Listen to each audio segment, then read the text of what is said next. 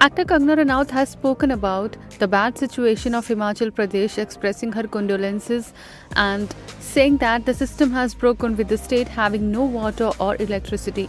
Taking to her Instagram stories, she wrote, "People in Himachal Pradesh facing rare catastrophe and there is no end to heavy rain and floods. Mountains are sliding and collapsing everywhere and there is no electricity or water for days now.